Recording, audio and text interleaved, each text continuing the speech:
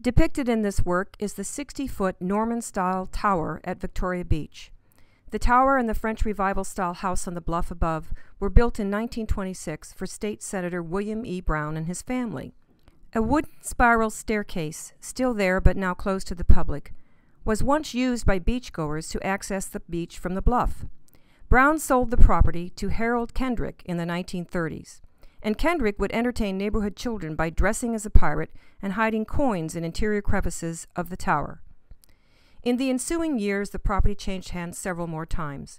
Hinkle made several small-format paintings of the tower, and in this colorful interpretation, he has quickly rendered the scene with bravura brushstrokes and heavy impasto.